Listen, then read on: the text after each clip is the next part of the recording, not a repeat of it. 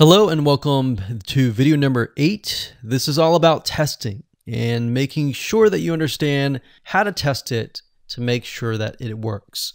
Because I will say once these are set up, a lot of times, sometimes they work. A lot of times, sometimes one of the items throughout the line does not work. So I'm going to show you how to troubleshoot it. So whether you created the ring yourself or you hired somebody to do it, testing is very, very important. In fact, we outsource most of our rings, but yet we still have to go back and test it out. A lot of times when these freelancers are in the mode, they'll test it out, but they're really relying on you to test it out because they can't upload a YouTube video to your YouTube channel unless they have access. And a lot of times we don't give them access for, privacy and security reasons. So let's go ahead and discuss how to do that. So let's hop on back over to IFTTT and I'll show you how you need to test things out.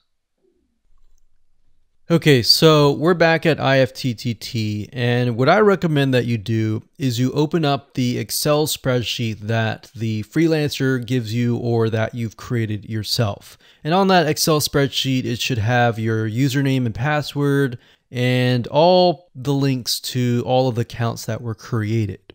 So in that case, how do we test it out? Well, obviously we're going to need to upload a video to YouTube. Now, I'm not going to do that now, but if you upload that, everything should work throughout the network. So the way you can test things out is simply by going to the websites that are in the Excel spreadsheet. So once you go there, if it has been posted, it works. If it's not working. If it's not working, then you'll need to kind of troubleshoot it. Either get the guy who created the ring to help you out, or if you did it yourself, this is basically what you need to do. So you need to check through and figure out what's not working. So if we found that the YouTube video is not being posted to blogger.com, we need to figure out why. So we need to go to the applet. So this in case is the YouTube like to Blogger. So it's a little bit different than the upload to YouTube channel.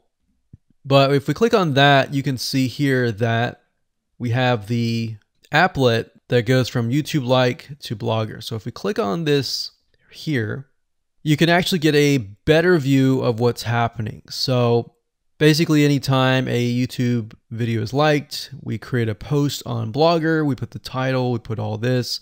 Now we need to figure out why. Usually a lot of times the reason why it's not posting is because it's not connected to the account. So you want to make sure that it's actually connected. If it is connected, then sometimes you'll need to look at, for example, this. Is it posting the title and maybe not the video? Or is it not posting everything? If it's not posting everything, it usually means it's a connection issue. If it is posting like the title but not the body or the YouTube, then maybe it's the embed code is incorrect. So you can check that. So really what it comes down to is just trial and error. But if you really outsource this, it's really going to be a lot easier. But that's what we found to be the case, and most of the time is that the services are not being connected. And I will say IFTTT, sometimes it's can be hit or miss. And sometimes in that case, the services may or may not be working. And that's really reliant sometimes on the YouTube channel, the social media platform, and all of that. So hopefully those tips can help you along the way when it comes to testing.